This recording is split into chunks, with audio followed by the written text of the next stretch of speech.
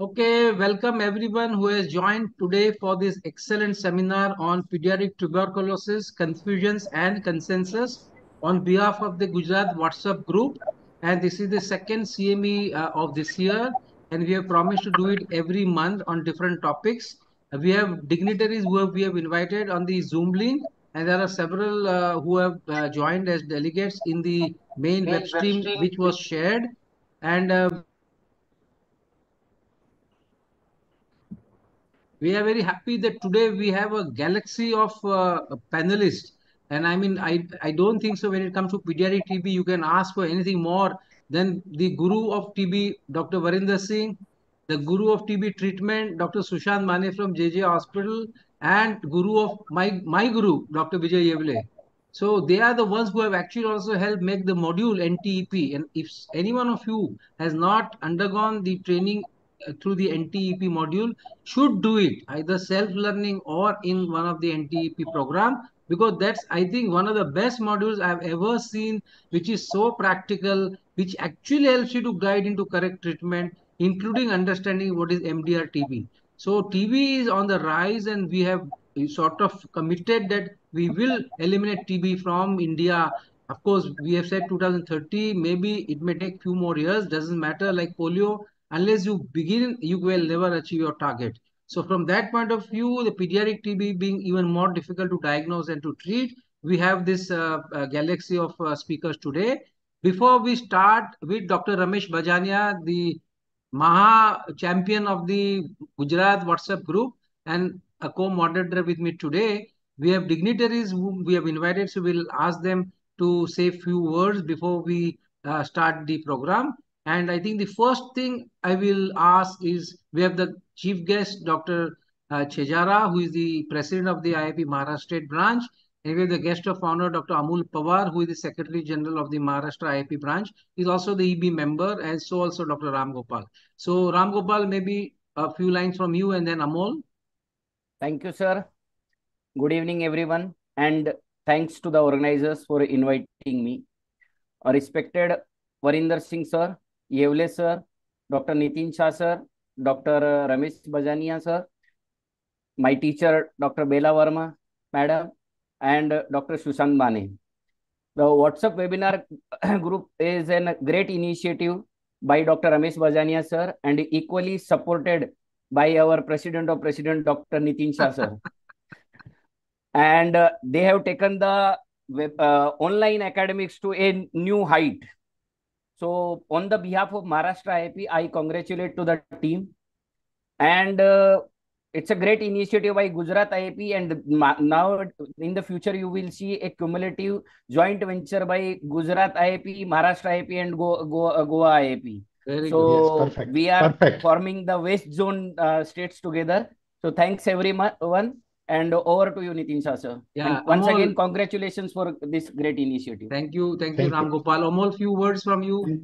Thank you, Dr. Nitin Shah, sir. And it was a great pleasure to be called as a guest of honor along with Dr. Ram Gopal Chedara, sir, being the chief guest. I can see a galaxy of the colleagues and seniors, and you being the president of president. Dr. Jagdish Chinnappa, sir, is there. Dr. Vijay Yevle, sir, is there. And today's topic, the pediatric TB confusions and consensus. We have great stalwarts, the senior academicians, Dr. Vijay Yevle, sir, Dr. Varinder Singh, sir, our own young dynamo, Dr. Sushant Mane, with us. And this is a very nice initiative. Since last 7-10 years, it has been going on. And the backbone of this, Dr. Ramesh Bajania, sir, is a very senior EB member from Gujarat.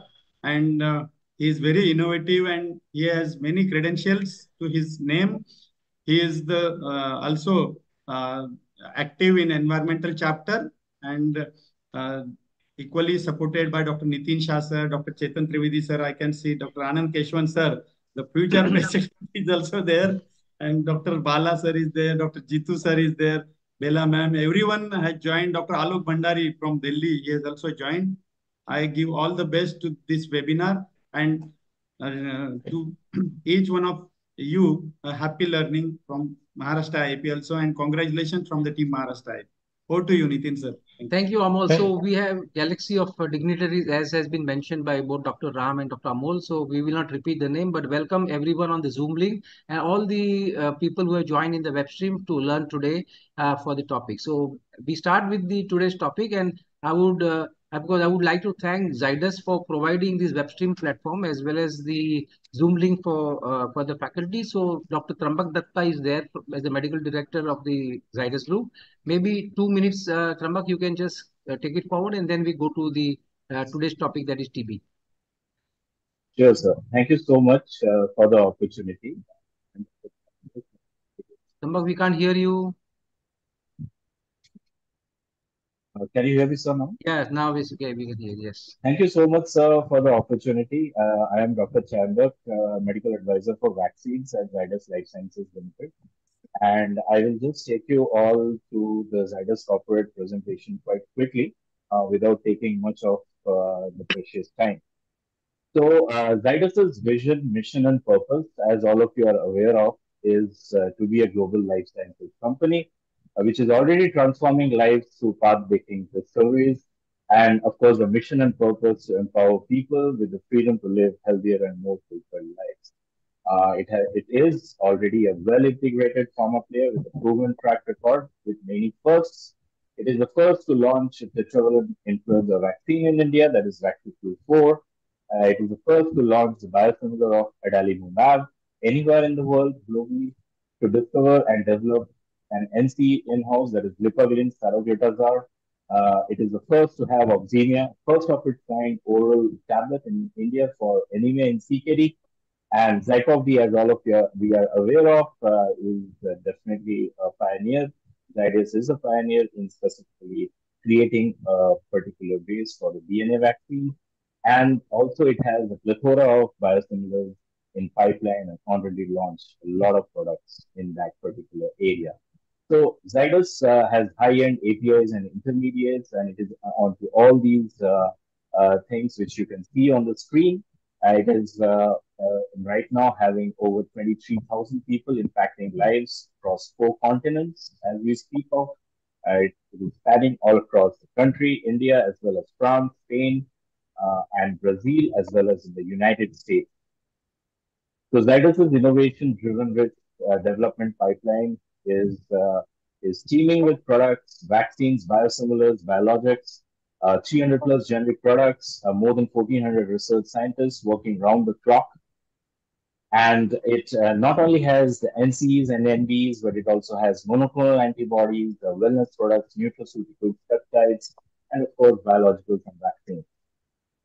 So it is now right now spanning into cardiometabolic diseases, inflammation, pain, and cancer. And it has launched and always launching new products that address unmet healthcare needs. We already discussed about a few out of these on the screen. And as far as the vaccines are concerned, it has tie-up with Etnabiotech. It acquired Etnabiotech as well as it has the first of its kind vaccine technology center in Ahmedabad, India. So I'll just quickly take you through the journey of Zydus vaccines. The Zydus foray launched the typhoid and hepatitis B, then followed by the Vaxirad N, then Vaxiflu S, followed by in 2015 Vaxiflu 4, which is India's first ever quadrivalent influenza vaccine, indigenously prepared, and also launched a special division for vaccines, that is Vaxicare, followed by its launch of Zyvac TCV in 2018. Then Finrab, that is world's first monoclonal antibody in rabies PEP, and followed by Zycov-D and Zyvac MMR, which is the measles, mumps, and rubella vaccine. So the Zydus Vaxicare initiatives, the VCare initiative to improve immunization rate in India, followed by all these products, all these vaccines, which you can see on the screen, which we already discussed.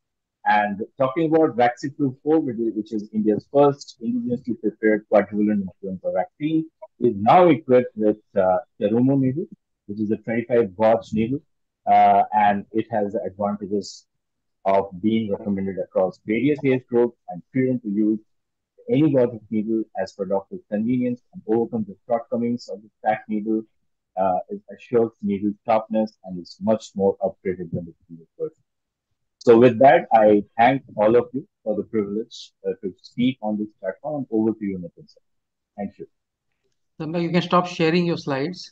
Yeah, so we are back to the screen. So we start with today's program, and I'm very happy to first introduce Dr. Varinder Singh. I remember vividly when I was the president-elect in 2005, I went to Delhi to meet him and requested him to do something on the respiratory tract infection, which was the commonest cause of morbidity and mortality. And he came out with a brilliant idea of the RTI GEM, the respiratory tract infection group education material, which started during my tenure and then now is still continuing.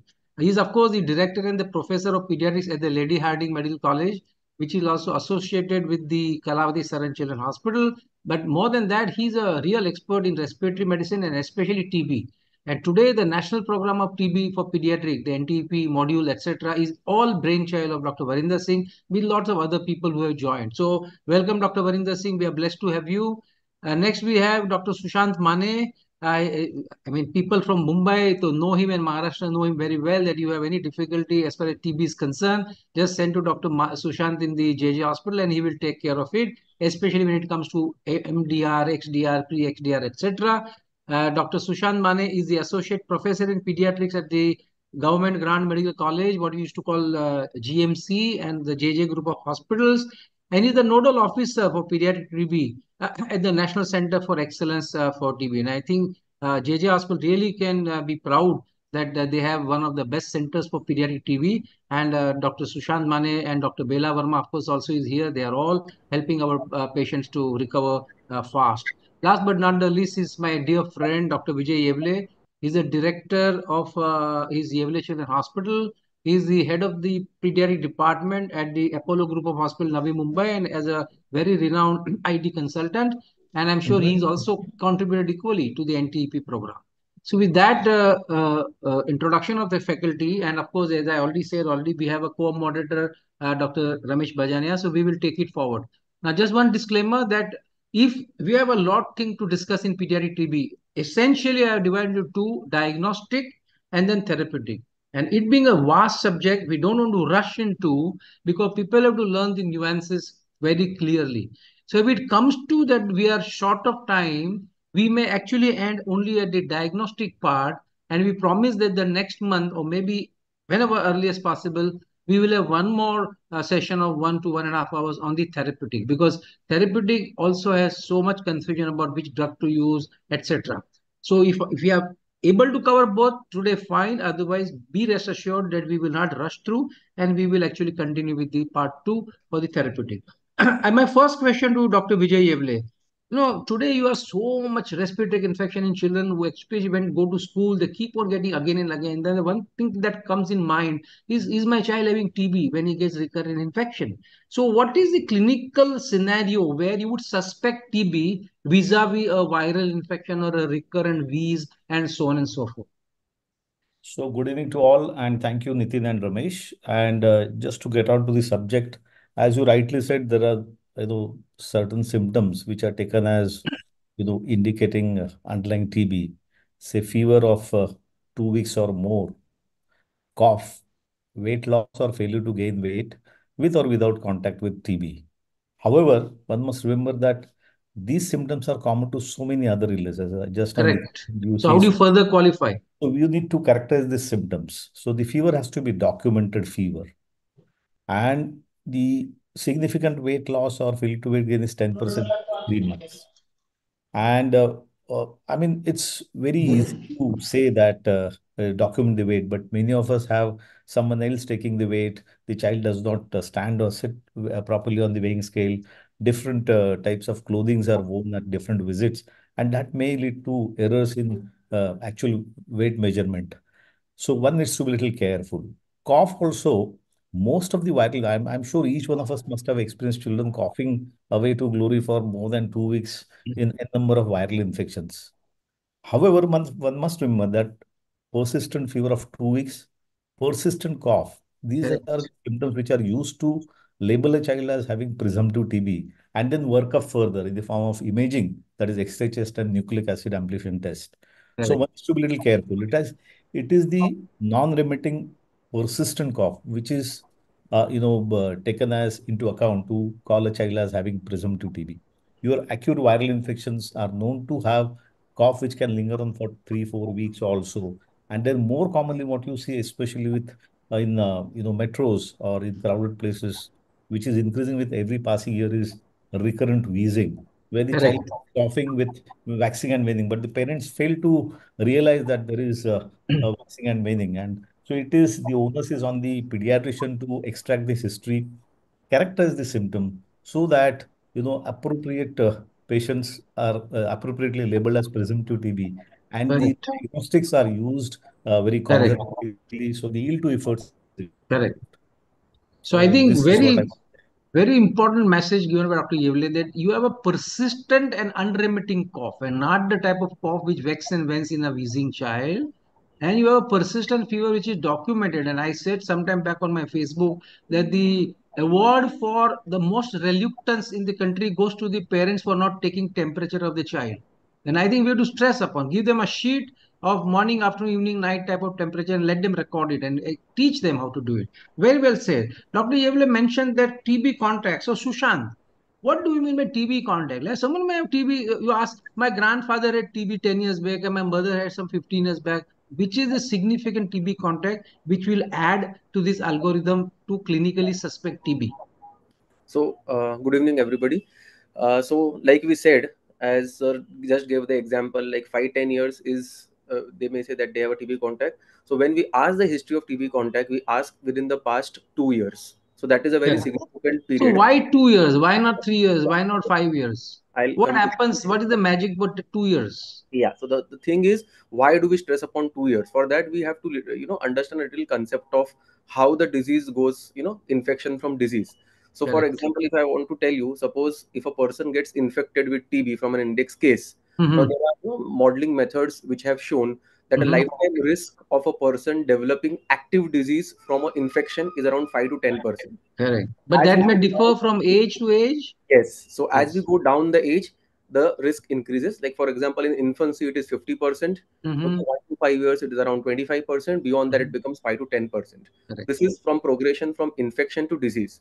Correct. Now, having said this, when does this happen? So again, there is a lot amount of data which has shown that around 75% of the people who are infected would be developing active disease within the first 1 year, and Correct. 95% within the first 2 years. So that Correct. is why that number of 2 years has come. So when Correct. when we ask the history of TB contact, we ask for the contact within the past 2 years. The contact of a pulmonary TB patient is especially important because pulmonary TB is known to be infectious. Correct. However, if our child is having symptoms suggestive of presumptive TB, Mm-hmm. then even if a contact was having an extra pulmonary TB, Mm-hmm. that also becomes significant because we have seen Okay. that 25 to 30% of extra pulmonary TB would have a unidentified lung focus. Correct. So that again is important. Any type of TB contact, we have to go into the details of the contact. That is number one. And one more point, what I want to stress here is the common thing what we do in our OPDs and ask the history is, घर में किसी को TB है क्या? Mm-hmm. Most of the time the answer is no. Now there Mm-hmm. are things, either the answer is no because people are afraid of getting out the history because of stigma, which has gone down now because of the education which we are giving. But what we are seeing now is actually there is nobody inside the house. The most Mm-hmm. easiest contact which comes up is a neighbor, okay, or Correct. somebody in children. We have found contact in the school or something, or the Mm-hmm. maids coming to the house. So when we stop at that point, घर में किसी को Mm-hmm. TB है क्या, we generally miss the history of contact. So we have to go into a little details. Anybody who is visiting the house for a significant period of time is on treatment for TB or is having prolonged symptoms. Correct, fine. So that is an important question that Sushant Mane said, that even when you have someone who doesn't have a pulmonary TB but is in contact with a child who is symptomatic, as Dr. Yevle put, is a significant contact. So Dr. Varinder is a very intriguing. I mean, I have a lymph node TB. How can I be infecting someone else who is next door in my house? So how does a sputum negative vis-a-vis sputum positive TB patients infect the surrounding patients or people? So there are two things. I'll break this question into two parts. Correct. One is a pulmonary smear negative, another is extrapulmonary. Correct. So if it is pulmonary smear negative, then the risk is, if you it's about if you're smear positive, you have 4 times higher odds than if you are exposed to a smear negative case. Mm-hmm. So the probability is low, but it is not zero. Correct. Okay. So it is higher, but higher than the general public, no exposure where you do not versus uh, to a smear positive would be much higher. That would be 4 5 times higher than a smear negative. When Correct. it comes to the question you asked about lymph node TB, which is extrapulmonary, the extrapulmonary TB can come to a pediatrician, can come to a ENT surgeon, can go to a pediatric surgeon or a general surgeon or a GP. And depending on the rigor, many would just do an FNAC from that node. It shows a granuloma or CB-NAT positive. That's the end of story. Nobody looks at the lung. Correct. And what we forget is that this child may also be having a pulmonary lesion or even an adult. So studies have shown that nearly one-third of extrapulmonary TB have actually got an active pulmonary lesion also at the same time, though their symptoms may not be predominantly respiratory. Correct. Therefore, they get muffled because it's the most predominant symptoms which gets addressed. So Correct. that's something which is important. Correct. Just in the earlier question, which Sushant was talking about contact history, I would just qualify that statement about 2 years a little bit. He also said it, but I want this message to go Reiterate. very Okay. yeah. The while it is important that the exposure in last 2 years is more likely that you would get infection, any exposure within your lifetime is important. It's not that a remote exposure is useless because exposure is equivalent to likelihood of an infection if it is a exposure to a smear positive case. And an infected individual even later on can develop the disease, though the higher risk is within first 2 years, as Sushant very clearly mentioned. So that's Correct. something which is important to remember that and today's time when we do not have simple PPD available. So Correct. exposure history is equivalent to infection history. You know, that's what we Correct. are proving with Absolutely. PPD. So Absolutely. it is a good surrogate. Correct. So, if I understand Dr. Varinder rightly, that when you say someone is sputum positive, smear negative, positive also has a limitation to the load which it can detect. There could be load non-detectable on smear, but still the patient can be actually exhaling, especially not, if not on treatment. So that's another reason why he could That's infect smear others. negative. No, that's Yeah, exactly that's the smear correct. negative one. So smear negative doesn't mean he's not TB. He still sheds Absolutely, TB organisms, absolutely. yeah, though in lower concentration. So just on an interesting byfact that many people ask, a patient especially, like the mother who is the contact of a child, that that she has started treatment. When does she become sputum negative generally in a non-resistant type of TB or a drug-sensitive TB? With the current uh, therapy, modern therapy, Mm-hmm. which is very effective, Mm-hmm. usually they say the infectiousness goes down very fast. Correct. It So may go two down weeks, as three early as weeks. 1 to 2 weeks. Okay. But traditionally, we always say is when you become smear negative, Correct. so which means about 4 to 8 weeks. So when do you However, the test? viability will go Mhm. down very fast. So when do So you the test in an adult with a second sputum to see whether this person has become sputum negative? Is it 2 weeks or yeah, 4 weeks? no, you don't check before 4 weeks. First is Before at four four, and then weeks. next is at eight All right. weeks. All right. Okay, fine. All right, Ramesh bhai, Right. you can take the next few Very, questions.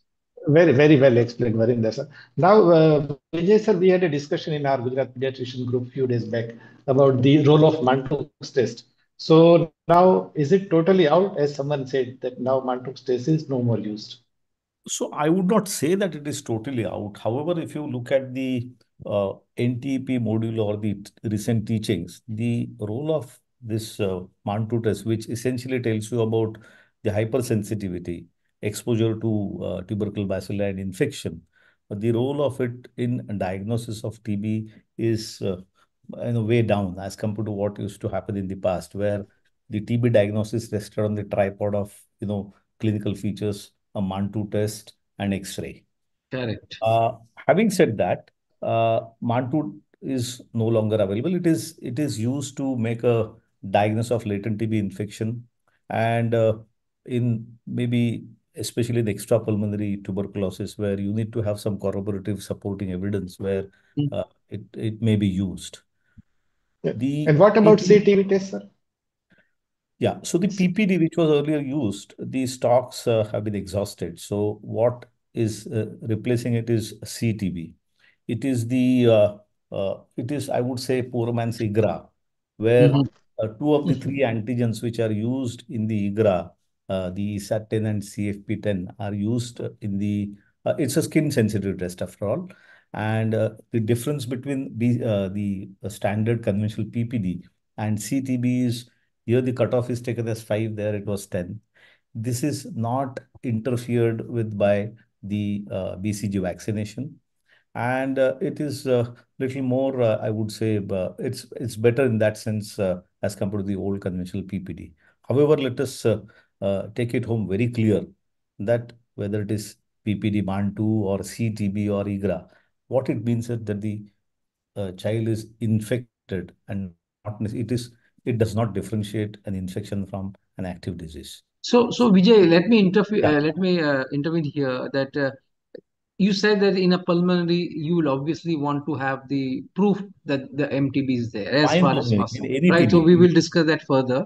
But in an extra pulmonary, like suppose you have an abdominal lymph node, it's showing necrosis, you biopsy it, it shows granuloma, it doesn't show the typical granuloma of TB. And there, if MT is positive, it will make you a little more confident. Is that the Absolutely. only use of Mantus really in the clinical practice? And maybe diagnosing latent TB infection when you That's plan to perfect. use preventive therapy, TB So preventive. that's like people, children who are going abroad and many countries, they if they want an MD or a IGRA, and if it's positive, they want them to take INH prophylaxis. That's a different ballgame. From disease point Correct. of view, only if you don't have a direct TB organism seen because of the limitation, like in a deep cavity infections, and if Mhm. the MT is still positive, it might. But the MT that you said available is, I mean, people use any agent, any strength, and then interpret anyhow.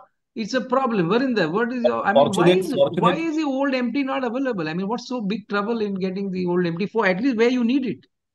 Yeah. So the thing is that old MT PPD, only half of kg of it was made, and Hmm. that the world has finished. So there is no more. So now we have a fresh PPD which has been prepared, Correct, which is taken up by the SciTB, but then correct, they are not doing it for children. Now, correct. trouble is that this test is a old partner. So like all of us are old school. So once married, always married types. So it's a partner which stays with you, sticks with you. However, Correct, this partner has less utility with the evolution in correct. diagnosis. All Perfect. it tells you is that you're infected, and that too Perfect. also with about 80% sensitivity. So Correct. if it is negative, then also it is not sure. And infection rate at the background is so high that if you're positive, you can't say you are positive, and these symptoms are because of TB. They may Correct. or may not be. It is like Is an allergic test is in asthma saying that okay, it is correct. positive at 10 things, and this is what is causing your asthma, which is also not true. Is CB test available in India, Dr. Vijay, or is likely to be available? No, CTB. In fact, CTB has been replaced by it is original serum statins product taken over by serum. Now CYTB, but that's Mm-hmm. also not available. So it is said it is available in the Nikshay portal. I had a word with Sushant in the morning Mm-hmm. itself. He says it's Mm-hmm. being piloted in a few districts. It's Perfect. not yet made widely available. Currently, they are giving all their production to the government, and Mm-hmm. it's largely being used in above 18 years age. They have done some studies to go up to 15, but they are Correct. not planning any studies for people below Pediatric. 15. That's it. Perfect. Okay, Dr. Ramesh. I think we have lost him in the link, so I'll continue till we. So that brings to the next question, Sushant. What about IGRA? It's at least more reliable than any Mantus done anywhere by anyone interpreting anyhow. At least IGRA is more, though does not differentiate between latent versus disease, but at least tells you that you are or not infected. So you can you elaborate on IGRA? What's the use and how it equates with a Mantus test or a CTB test for a common man who cannot afford IGRA? So the thing is, again, what we must understand is it is giving us the same information which a Mantu test is giving us. That is the Correct. person infected. It won't tell us Mm-hmm. the active disease. Now, the Mm-hmm. advantage of IGRA over Mantu test is, as we know, Mantu uses the PPD, which is non-specific. Correct. It belonging to the Mycobacterium group. Now, Correct. IGRA, what is the basic principle of IGRA is if a patient is infected, okay, blood is drawn from the patient, Mm. and it is a tube-based test. And it is the blood is incubated along with MTB specific antigens. There are two, three specific antigens like ISAT6 and CFP10, Mm-hmm. which are Mm-hmm. specific for Mycobacterium TB. And if Mm. the person is exposed to TB in his, before we do the test, then the activated lymphocytes would secrete interferon gamma. So that is the test, interferon gamma release assay, and it is Correct. more. So that way, as compared to the skin test, it becomes much more specific. Okay. It would not come positive with in a BCG vaccinated child or with non-tuberculous mycobacteria. The only thing is it is a lab-based test. So blood needs to be drawn and you get the result. So it requires a setup. Correct. Skin test Correct. was actually very beneficial when people thought of doing it as a screening test. Correct. Okay, IGRA, applying IGRA as a screening test becomes little cumbersome because you require a lab setup. Correct. Okay, So, that thing is there. correct. And the second thing is, yes, now the program is coming up with IGRA. It has started giving IGRA in certain places. Like for example, in Mumbai, we are having IGRA, which is given. Especially, it is there in the protocol. If we see the NTP protocol, when we talk about TBI or TB infection, contacts of pulmonary TB patients who are above 5 years of age. So less than Correct. 5 years, any which ways the program says we have to give prophylaxis. We will discuss that when we talk about prophylaxis. But above 5 years or certain high risk groups, like for example those who are going on immunosuppressants or transplant, Correct. they are we are utilizing IGRA much more to see whether the patient is having TB infection and for prophylaxis. Correct. So same like HIV patients who are IGRA positive, you probably until the time they are No, so reconstituted. HIV, they say that HIV you did not do an IGRA. So Correct. HIV, if it is in contact with if the patient has had a contact, you need not do an IGRA. You can straight Straight away give do prophylaxis prophylaxis. after ruling out active TB. Correct. So I also read one article on some adult TB vaccines being tried, especially of that of GSK, which is a recombinant vaccine. They were Yes. trying to do it, and also for the RBCG, that in people who are IGRA positive but don't have TB now, to prevent them from getting into disease, Yes. whether there's a therapeutic vaccine sort of in adults. So I think these are very exciting results which are likely to come very soon. Now that brings us to the question that you don't have Mantoux reliability because the Mantoux reagent is over and people are using any reagent. So people should refrain from doing Mantoux test. IGRA is expensive, has more specific indications to do, especially, but not as a diagnostic algorithm in pediatric TB. So Yes. after what Dr. Yevle said as a clinical spectrum where you suspect TB in a child with fever, cough, with or without contact, the next thing you do is X-ray, right? So Dr. Varinder, you have beautiful collections of X-ray. We have seen some of them in the NTP. I'm sure you'll have more. I request you to share your PPT and show us what is definitive looking like TB and what is probably not suggestive of TB on an X-ray chest for children. So you can share your slides. Yeah, right. So what we try to do is that we called earlier we used to make diagnosis on the basis of radiology itself, and Correct. with the current time where it is very important to know why what are the uh, you know uh, sensitivity pattern of the bug. There has been a tremendous change in the way we diagnose TB, and therefore X-ray based diagnosis is left for where you don't have a molecular diagnosis. Correct. Within that also, you look at certain findings which are not pathognomonic, but quite common in a high burden disease to be suggesting TB. Correct. They would include what we call as highly suggestive and a non-specific radiology. And the highly suggestive radiology is patterns like hilar or mediastinal lymphadenopathy, a chronic fibrocavitary disease, or a Mili pattern. As I said, these are highly suggestive of TB. Correct. And then you have non-specific radiology like consolidations, inhomogeneous opacities, ground glassing, or thin-walled cavities, which are quite often because of non-TB rather than because of TB. Correct. So sorry to interrupt you, Dr. Varinder. Where does pleural effusion come in this? Is it suggestive or it is not suggestive? It is a non-specific radiology because until you tap it and show that it is exudate, so then you cannot make a diagnosis on that. So I that is think why it is non-specific. it's a very important message to all those who are listening that pleural effusion is probably more likely in tuberculosis. Remember, patients with lymphoma and leukemia and malignancies with other round cell tumor also can have pleural effusion. People have without TAP treated them with AKT with steroids for 2 months, 3 months and masked the lymphoma, and we keep on getting this patient every year, at least one or two, who are labeled as TB, treated empirically just based on pleural effusion without a tapping and trying to achieve a diagnosis, and then they come back with as a relapse disease. So I think that's an important message that pleural effusion is not highly suggestive. You need to prove it by pleural tapping and ruling out a malignancy by doing what do you call a smear for malignant cells or cytospin. Go ahead, sir. Very important point. Yes. So the first thing which I thought I'll talk about is lymphadenopathy because that's the commonest thing we talk of. So Right. what are the direct signs by which you can identify lymphadenopathy intrathoracic?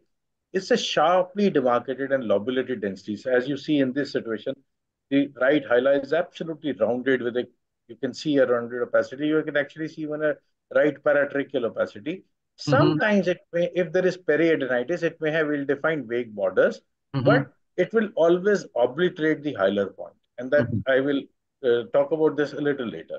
Correct. Other structures making the mediastinum hilum can be obscured by it. The other important thing which is there is that you may have indirect signs of a lymphadenopathy. Sometimes the lymphadenopathy may not be uh, visible Mm-hmm. directly so clearly. Mm-hmm. So you look at the compression because particularly in older children, as the sternum enlarges, a lot of lymphadenopathy gets hidden behind the sternum or the subcarinal one.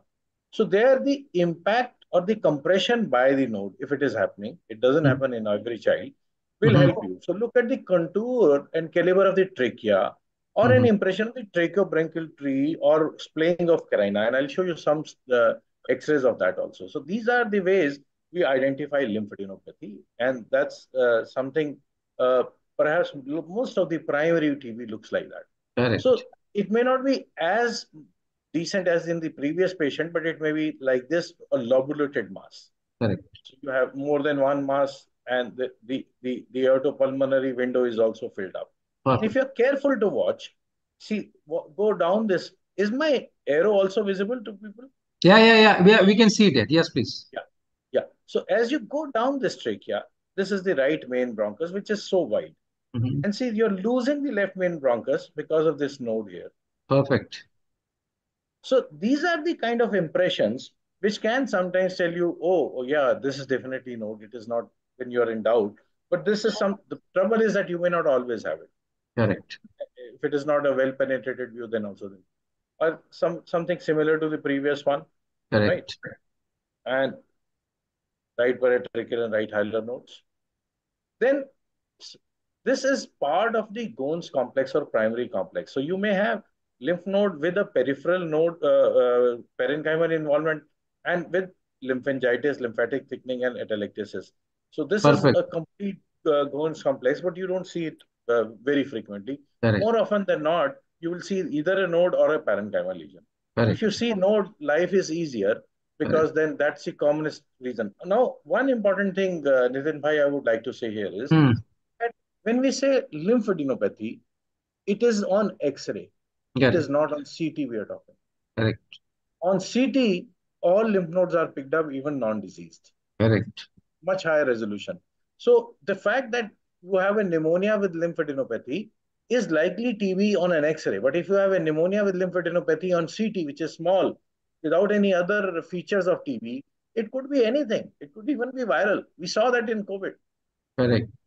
So, So sorry to interrupt, Dr. Varinder Singh. Many times the CT people say there is central necrosis. How much credence you give to the central necrosis to suggest TB? On a that CT, is I'm saying. Yeah, that is something which is important. More than necrosis is the peripheral rim enhancement because of Correct. periodontitis, which is considered quite suggestive.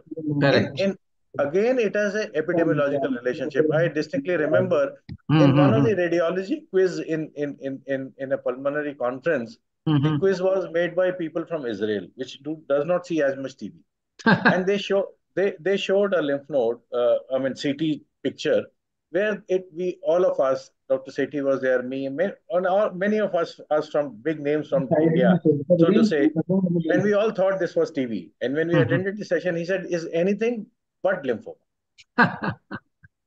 So the epidemiology there, they gave us different logic that this rim, so-called rim enhancement, which you are saying, is not a rim enhancement. all you are seeing is a fat around the lymphomatous lymph node, which is very clearly seen, and the lymphomatous lymph node is homogeneous, and that is appearing like a necrosis. Correct. So they had Perfect. a different explanation for that. So Correct. anyway, coming back to this X-ray which I am dealing right now. So you could have a paratracheal node like this, Dr. and Ramesh, can you mute yourself, please? We are getting noise from your Dr. Ramesh. Sorry. Huh. Go ahead, sir. Huh. yeah. So you could have a consolidation with the paratracheal node, or sometimes the consolidation may be on right side and the node may be on the left side, because Correct. the lymphatic drainage of the lungs is such. So that's something which we have to remember, that they may not necessarily be on the same side. So this is the node and this is the Correct. consolidation that X-ray, and just to show the primary axis. So here again, you see a large node which is paratracheal, and you also see as you go down the tracheal caliber is thinning out, and Correct. as also is the right main bronchus. So looking at the airway caliber is something very important. And you Correct. may say, sir, Dr. Varinder Singh is saying just like that. I'm showing you a bronchus. It's totally complex. Perfect. So sometimes you do also do other tests, so that helps you. The second, which is easier, is miliary TB, which is like a not sparing any part of the lung, millet-like, small, thin, millet-like shadows, like a snowstorm. Correct.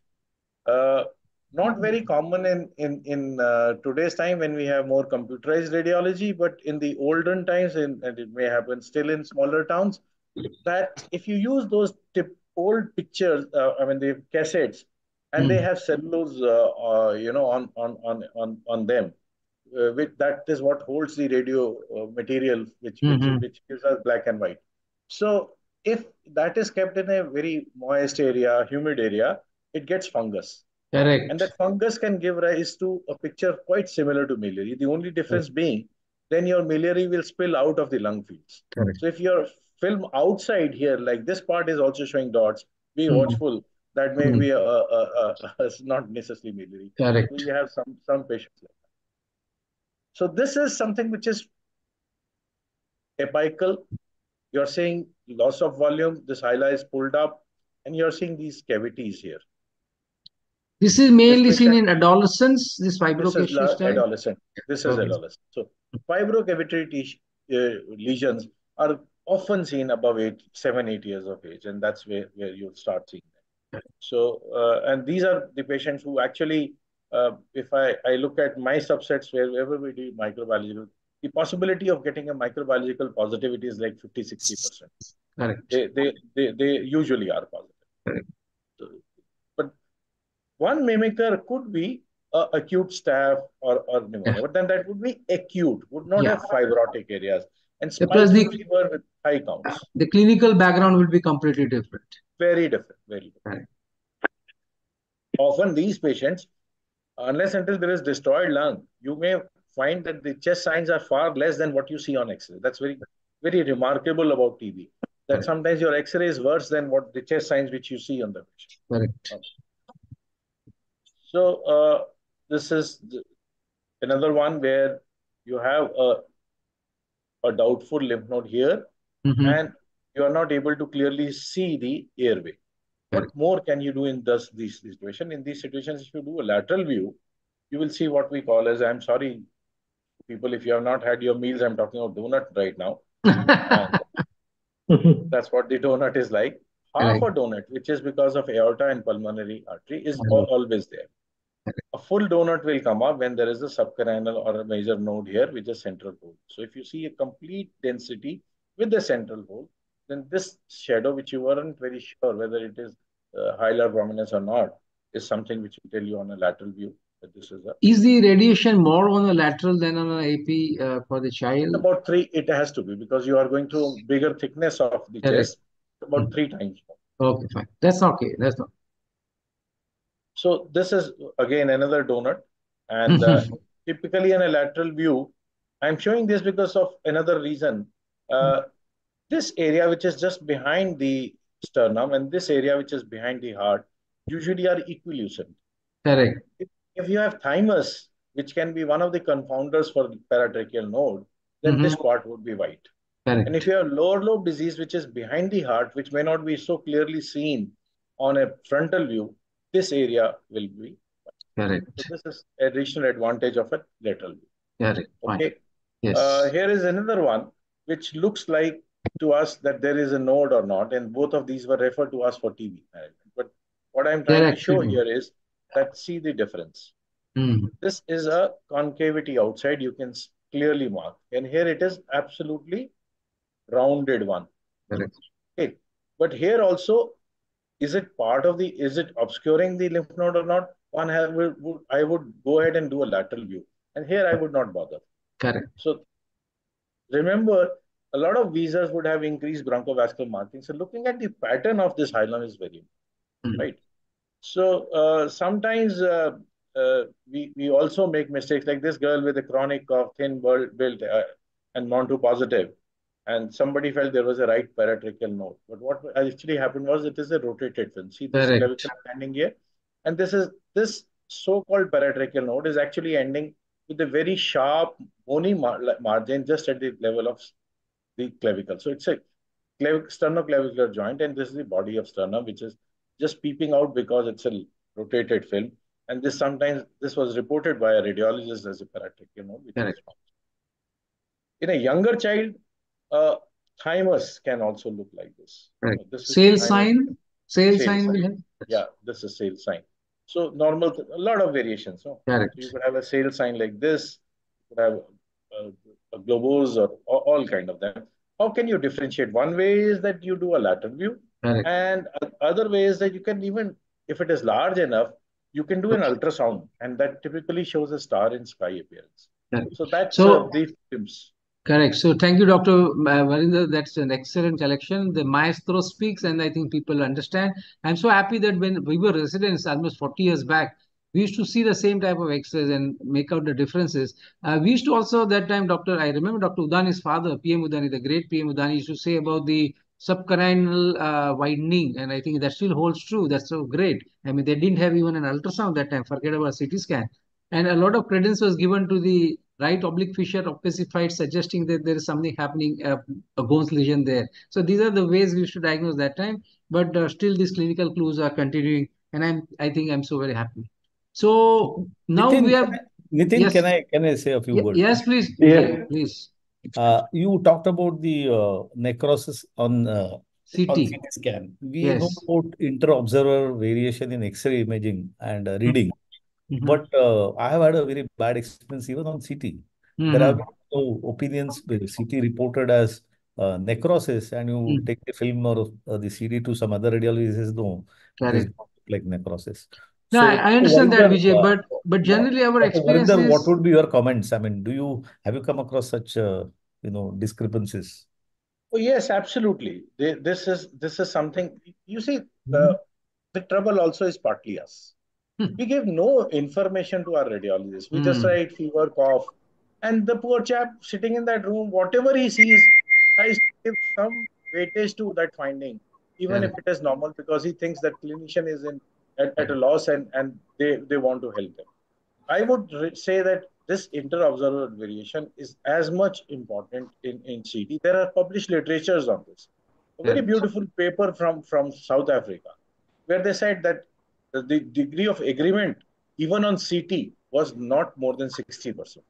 Correct. So like that's a toss. Yeah. And very bad on ultrasound. So Correct. recurrent abdominal pain with that small amount of fluid or thickening on the bowel wall or whatever comes your way is more often than not a normal finding or a finding non-specific finding because of so common enteric infections rather than because of TB. Correct. But I'll tell you our experience that I deal with so many onco patients, and these lymph nodes are always a problem. Hodgkin's versus a TB.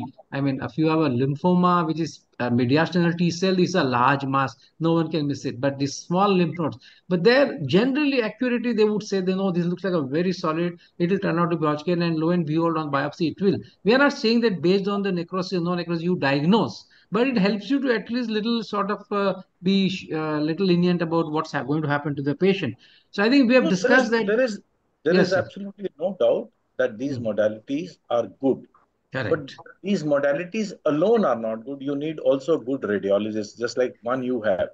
But Correct. with current time and teleradiology, every Oh small town my. getting reported anywhere, these reports, I mean, I'm not bragging here, but we more often than not look at the report Uh, given and look at the film first and then go back to the. So I completely agree with you, Dr. Varinder, that I mean, I'm not again boasting because I'm in Hinduja. I'm sure it's the same with many of the major hospitals. But people come with CT done in peripheral places which are suboptimal. There is hardly anything that you can make out, and you repeat, and a completely different picture emerges. So I think CT, when you interpret, is also important as to where and who has done the CT, not only the person who's looking at it. Dr. Sushant, you want to add something? So this is one point. Another point what we have, because this is a general pediatricians group, what we have seen commonly is for what CT was done. We Correct. have had referrals where the child was diagnosed to be a bacterial pneumonia. Hmm. 7 days or 8 days, because fever was not going, CT was done, and Hmm. CT showed lymph nodes and referred to me, now this is TB. So again, the background of the patient, CTs are done very Okay. frequently. For Correct. bacterial pneumonias, X-ray repeated on 7th day, Correct. still doing something, do a CT. Fever Correct. not going, do a CT. So then Correct. we are into more trouble than anything else. Correct. So I think we have so far come to a clinical suspicion, very rightly pointed out Dr. Yevle. We won't repeat it. We said Mantu is almost out because of non-specificity. IGRA may be just to diagnose the latent infection, but not to prove disease. X-ray is a mainstay in pulmonary tuberculosis in children. And there are X-rays shown by Dr. Varinder which are highly suggestive and which are not suggestive.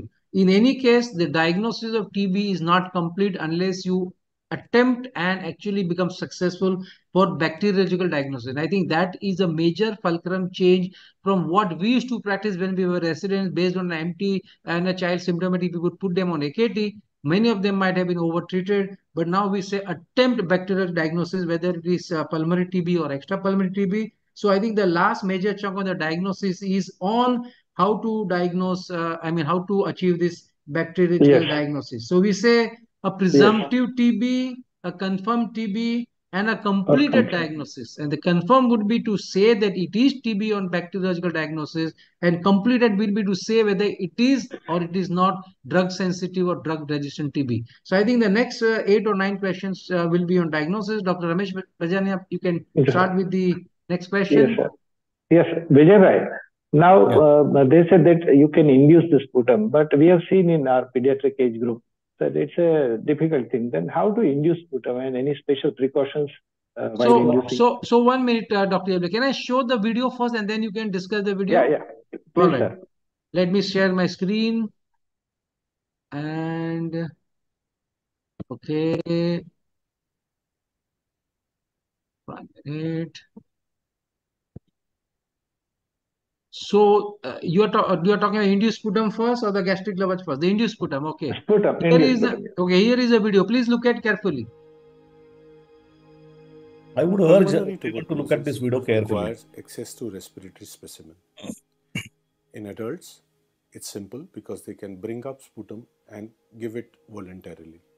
However, children often tend to swallow it and are not able to produce sputum at volition or command. This makes collection of respiratory specimen little difficult in children. How does one access specimen in children with these difficulties? There are two ways it can be done. One way is by inducing sputum and collecting it through nasopharynx, or the other way is to collect it through the gastric aspirate. The first method, which is called induction of sputum, is largely used for children who either are not producing any sputum or are very young and are swallowing it up. In this situation, we prime them with a dose of salbutamol and follow it up with a 3% hypertonic saline nebulization. Priming is necessitated because 3% hypertonic saline can provoke bronchoconstriction in some children. To avoid that, we give them salbutamol either by nebulization or by MDI with spacer. After initial priming with salbutamol, 3% hypertonic saline is given by nebulization. This stimulates production of secretions in the respiratory passages. An older child, may be able to cough out these loosened secretion on its own during the process of 3% hypertonic saline nebulization, while a younger child may need further assistance. For loosening up these secretions, in a younger child, one may have to do chest percussion. Even after chest percussion, a younger child, when he coughs up the sputum, will tend to swallow it. So how does one trap these secretions before they are swallowed by the child?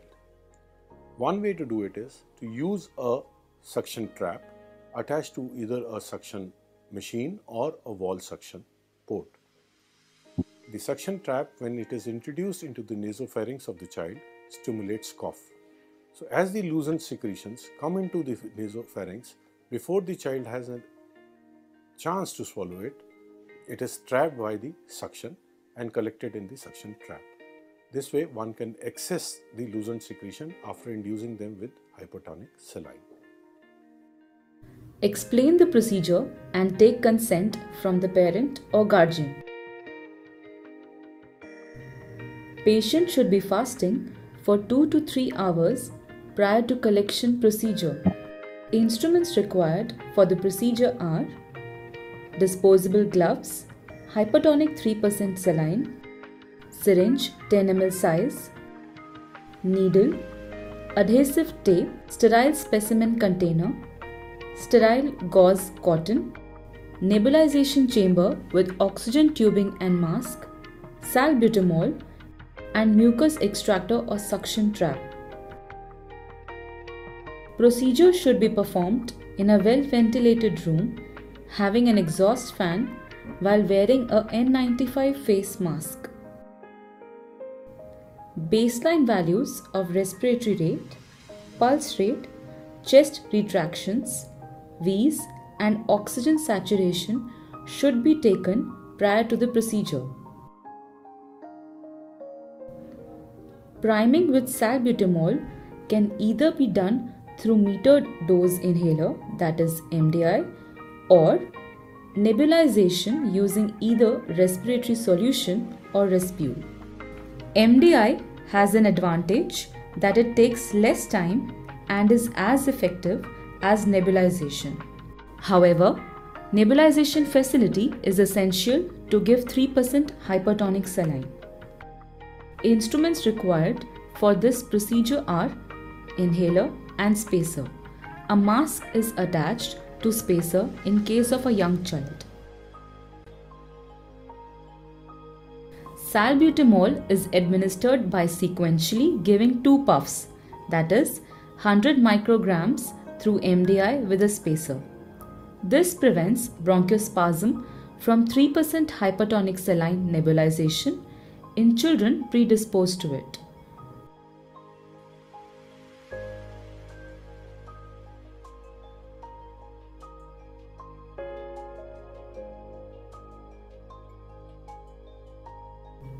Alternatively, administer salbutamol by nebulization using respiratory solution or Respule. The neb respirator solution contains 5 mg of salbutamol per ml. The dosage for administration is 0.15 mg per kg. Taking age into consideration, the administered dosage varies as shown on the screen. For neb Respule, use equivalent doses as respirator solution.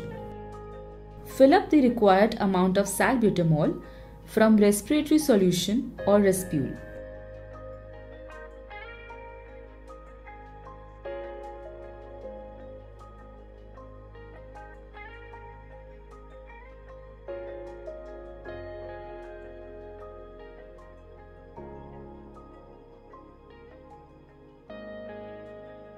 Load the drug formulation to the nebulization chamber. Add saline if required to ensure that volume of formulation in the chamber is above its minimal fill volume as shown.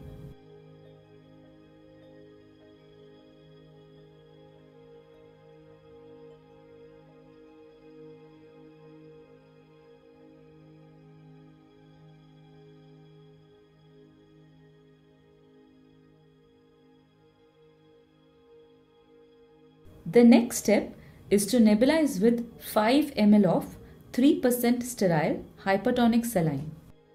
Use a sterile, commercially available preparation.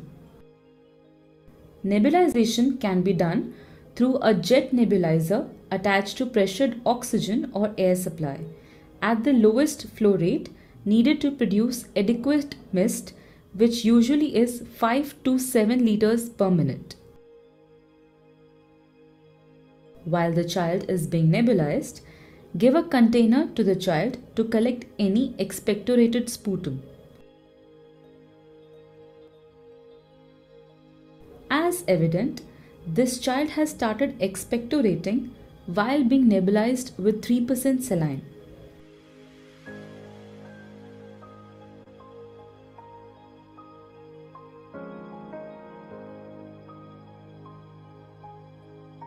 If the sample is adequate, then the procedure may be wrapped here and expectoration may be sent to lab for further processing. The characteristics of good sputum specimen are desirable quantity of 3 to 5 ml, presence of mucoid or mucopurulent material, color varies from opaque white to green, should be brought up from inside the chest by a deep cough and should not be oropharyngeal secretion or saliva. Few children will only produce or bring up saliva or no expectoration on their own after 3% hypertonic saline nebulization. In such situations, one can loosen up secretions and assist child in secreting sputum by chest percussion. The purpose of chest percussion is to bring the secretions from the peripheral to central airways, from where the child can cough out the secretions. Palm of the hands while doing percussion should be made into a cup shape formed by the fingers and the thumb instead of a flat open hand. This avoids hurting the child. For younger children, it is ideal to percuss with fingers. Movement while percussion should be at the wrist and not elbow or shoulder. For percussion, we must cover all areas of chest in sitting, supine and prone positions.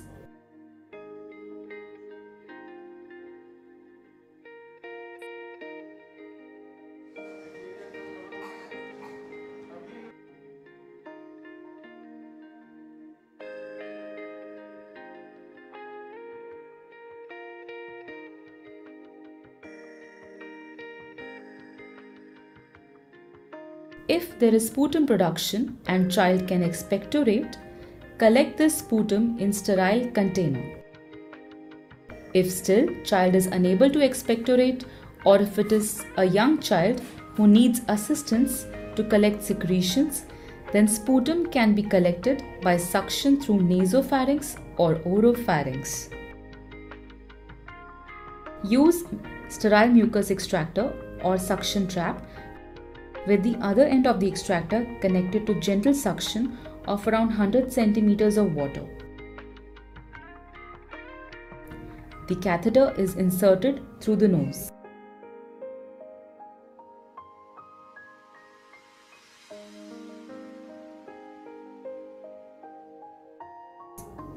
The length of the tube to be inserted is measured from side of the nose to the angle of the mandible.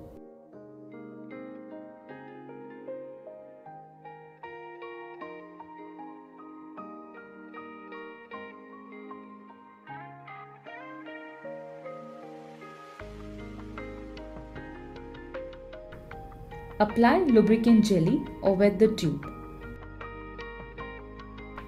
A few children get scared, however, this procedure is not painful as evident in another patient.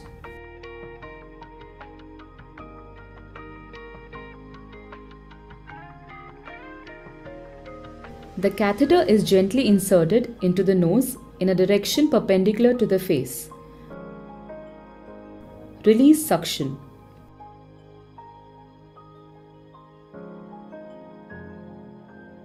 As the catheter touches the posterior pharyngeal wall, it can provoke cough. the loosened secretions are brought up with the cough and suction will facilitate its collection in mucus extractor or suction trap. In this child, as you can see, respiratory secretions have been collected. This should be immediately transported to Gene Expert lab. Monitor for 30 minutes after the procedure for respiratory complaints like respiratory rate, pulse rate, chest retractions, wheeze, etc. Fresh sterile disposable tubing and chamber for nebulization should be used for each patient. So, you learned that for induction of sputum, first step is to prime with salbutamol either by using MDI or nebulization using respiratory solution or Respule, followed by nebulization with 3% hypertonic saline. If no expectoration, chest wall percussion is done. If still no expectoration, collect sputum by suction through nasopharynx or oropharynx. 50 ml conical tube is another type of container which can be used for sample transport instead of the disposable container shown in the video. As conical tube can be put directly into centrifuge machine, it is preferred when the sample is to be subjected to mycobacterial culture and drug sensitivity. This is also the preferred container for samples being sent to National TB Program labs, as it does away the need to transfer the specimen from one container to another. Well, I think it's a beautiful 12-30 video which should clarify. I'm sure a lot of people would have not tried, but now they would try. These videos are available online. I will put the link in the chat box, and if anyone is still wanting, they are freely downloadable from the government side. So now, Dr. Vijay, anything you want to add to this? No, only thing is, first of all, thank you, Nitin and Ramesh, for agreeing to show this video. Because this is something which TB is an infectious disease, and one needs to have a microbiological diagnosis. And this is an underutilized tool. And I'm sure with this video and the skills would be put to practice by all the viewers, and we improve the diagnostics in TB. Thank you for putting. And I don't think I need to answer anything now. It was so well. Thank you, Dr. Varinder and Dr. Kamal, I think, was there in the video. Yes, and right. Beautifully. It was self-explanatory, yes. Sushant, what about gastric lavage? The commonest thing that a pediatrician actually does is gastric lavage. And a lot of confusion, fasting, early morning, admit, not admit, how many samples, when to test, how to take, etc. Can you throw some light? So first I will answer the sample question, whether we are taking an induced sputum or we are taking a gastric lavage. It is always recommended to send 2 samples. Okay, the reason being, the first sample is run for CBNAT, and once the CBNAT is positive, the second sample would be taken invariably for culture. That is the program protocol under NT. Now, in general, pediatric is considered to be a high risk population, along with people living with HIV or extrapulmonary TB. So even if the CBNAT report comes as negative, then also automatically the second sample will be taken for culture. So this is very important concept, where if we are sending the samples through the program NTEP, this will be done. However, if we are sending it to a private lab, accredited lab, for example, Hinduja is an accredited lab, there we have to specify that we want a CBNAT and we also want to culture, because we will be charging differently for both the tests. So this and there are two samples on 2 different days. No, we can take it on the same day. Okay. Ideally, 2 different days would be beneficial. An early morning and a spot sample, or you take something like that. But suppose if traveling from a long distance and it is not feasible for the patient to come again on the second day, then it is okay if we take 2 samples 2 hours apart. That also is acceptable. Okay. One thing what we must know is it should be taken on a fasting stomach, at least 4 to 6 hours of fasting. So initially we used to say overnight fasting or 12 hours fasting is not required, because we can't keep the children fasting for so long time. Correct. So 4 to 6 hours fasting is enough if we want to do a gastric aspirate. And as far as possible, whatever the sample, try to reach the lab as early as possible within 3 to 4 hours of collection. If by any chance there is an undue delay, for example, the most common delay is if the patient comes to us at odd hours in the evening or the night, okay, then we can collect the sample and keep it in the refrigerator. at 2 to 4 degrees centigrade, and immediately the next day, as soon as the lab opens, we can send the sample to the lab. Correct. So there are beautiful videos also on the gastric lavage. For the lack of time, probably we will not show that. People are known, but they can. Yes, Varinder, please unmute, unmute. So just to add a couple of things, this thing which Sushant very correctly mentioned about two samples has, some of us who are oldies have to unlearn few things. So two samples for sputum, which was before when we were in Z and smear era, was a standard. So morning or early morning specimen and a spot specimen, and both were tested, right? Here it is not same. Here two samples are for two different purposes. Correct. One sample goes for CBNAT. If it comes positive, fine, you require, it will go for further testing. The other sample is for culture purposes.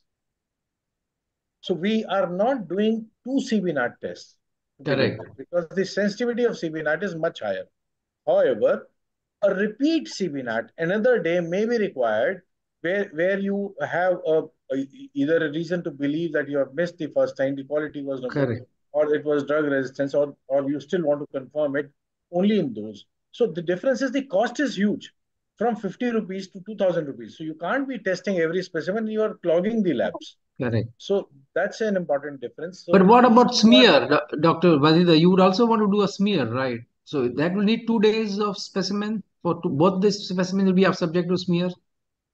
yeah, smear is, if you get a smear positive, the advantage is you can put an LPA LPA. directly on that. Exactly. And Exactly. that is what gives you information on INH. It just gives you information on rifampicin in first line.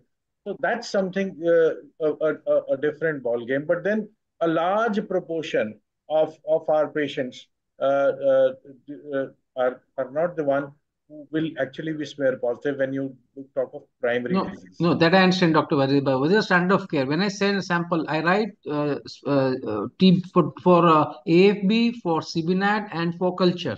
And I send on two Yeah, different days. Or lab, of course, will do only one CBNAT, two smears, and one culture. Is that okay? that's okay. That's okay. Fine. All right. I have a All right. question. I have, Yes, yes, yes, yes, please, please. there was a discussion where we also suggested that in the same sitting, one could make an attempt to have induced sputum followed by gastric aspirate, so that whatever Mhm, little sputum that is produced, the child mhm. swallows, and that can also be retrieved by. Varinder, how much is the improvement in the yield with this kind of maneuver? So we have looked at this in a different context, where we were pooling the two specimens. You induce sputum, you pool them together. The one or the other specimen adds about 20% extra. So you miss by first or the second specimen about 20%, which the other one will pick up. So that's more on quality of specimen. It's not a homogeneous thing. Correct. So that's the advantage of actually a second specimen. It's harder to say whether it is GA versus IS. However, I see no harm in following what you're doing, and we often do that in our practice. Correct.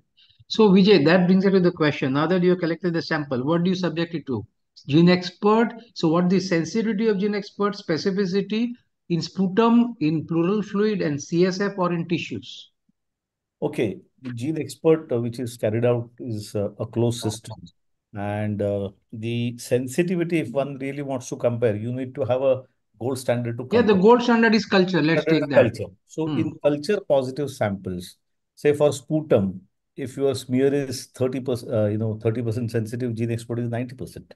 Correct. Your gastric aspirate is about 60-70% sensitive. Hmm. As And what is smear. this gene Gene expert expert is extra?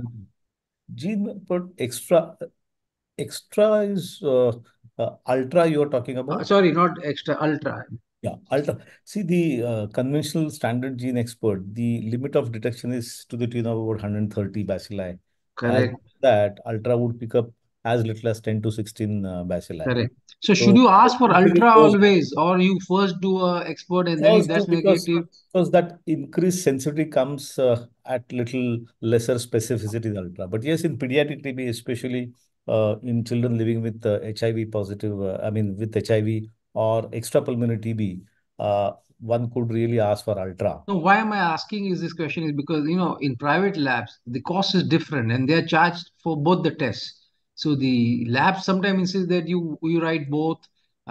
We say no, you first do and expert if it's negative then you do ultra. So I mean, what is the algorithm in that? I No, mean, is it in the program, it is the no, conventional. not in the program, in the Yeah. private lab. Many people will not be sending to general hospitals, right? Many people will be sending to private hospitals, and that's where the question of cost always comes. So first of all, have a very solid foundation of having a good presumptive TB diagnosis made So on those. that all is true. Now the specimen is collected. Having said that, one would subject it to for pulmonary and you get a good quality sputum, your gene expert should suffice. It should serve. Correct. Whereas you have a precious sample, say extra pulmonary TB or CNS, maybe one could ask for ultra All expert. right. Specificity of gene expert, forget the ultra. Oh, specificity is almost 100%. Okay. And what about the sensitivity in other fluids? It's a good ruling test, but a negative would not rule out Perfect. tuberculosis. That of one course much in, remove.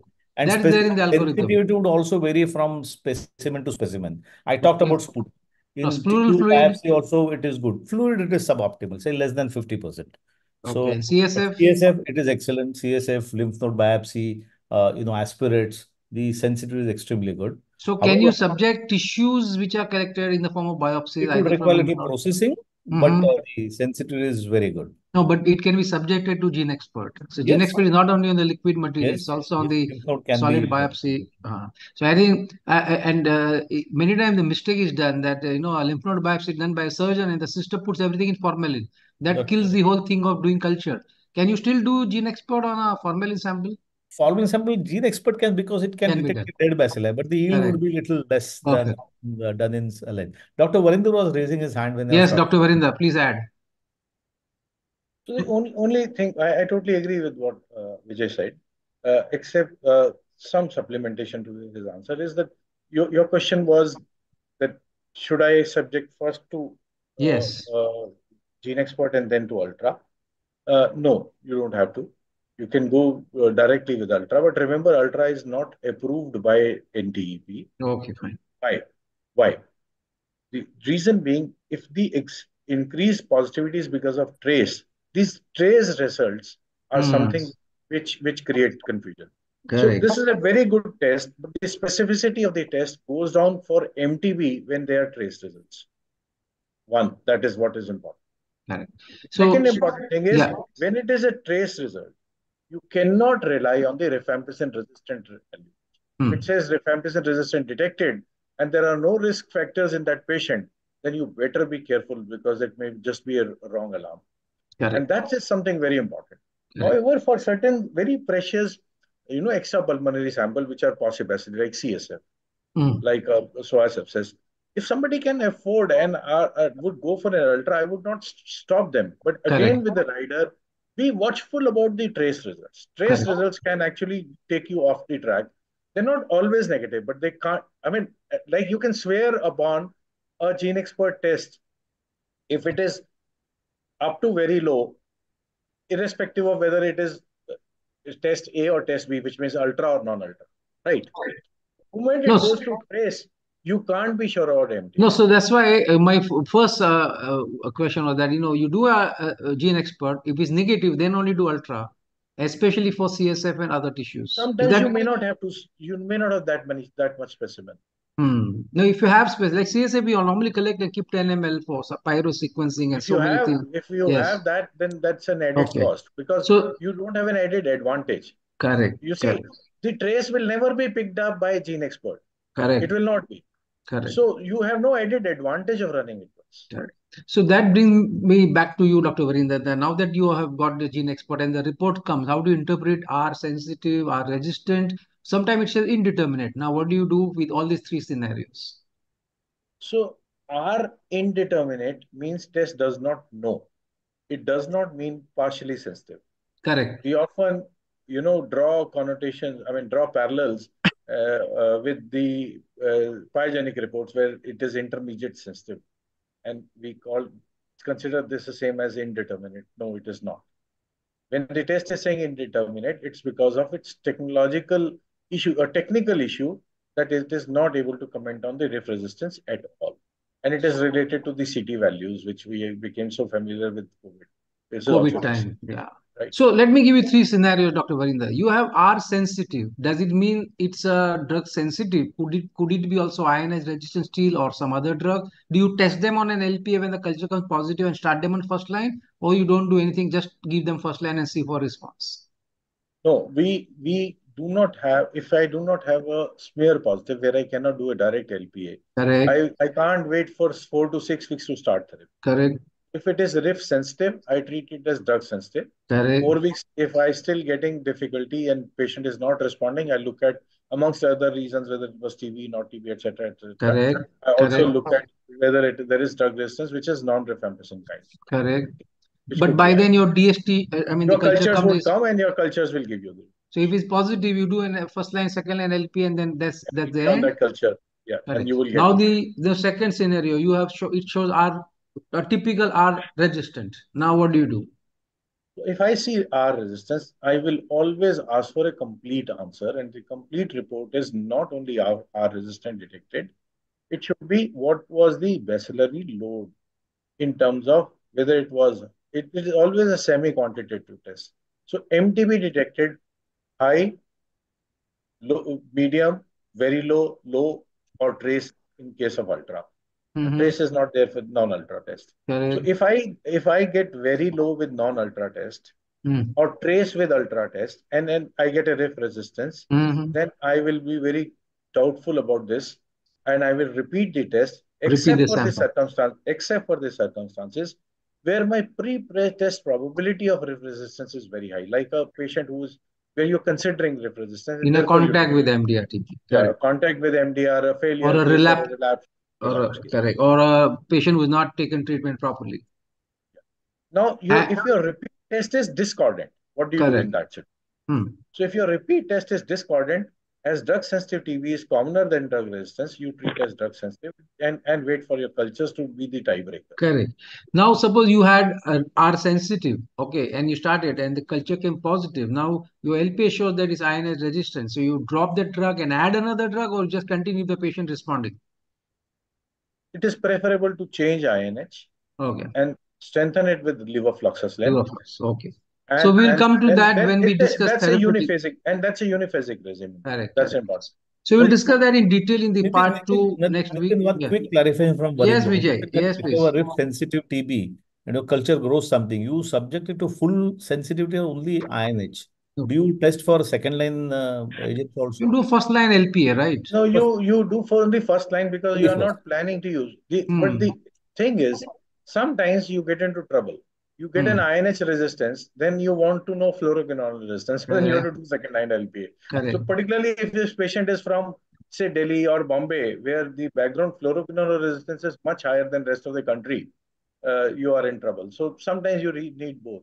Yeah, So but it's even your phenotyping DST would take at least 2 weeks, right? So you can do first line LPA, second line LPA next 3 or 4 days, and then still come to some conclusion till the time you get your full DST, isn't it?